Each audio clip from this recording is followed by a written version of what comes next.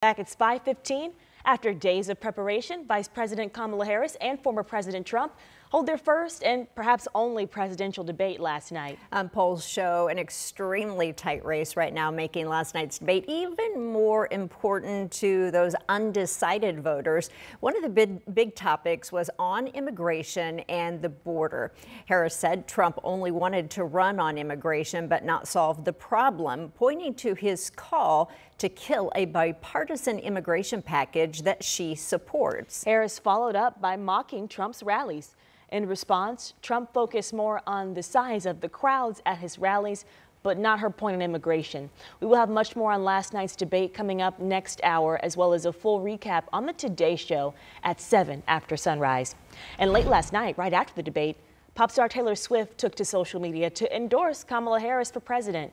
Swift wrote on Instagram that she was made aware of an AI version of herself falsely endorsing Trump's presidential run on his website.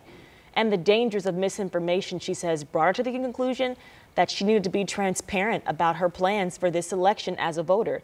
Well, as a result, Swift says that she'll be casting her vote for the Harris and Walz campaign. We will be adding more information about last night's debate online. You can check out our Decision 2024 coverage this morning at WTHR.com.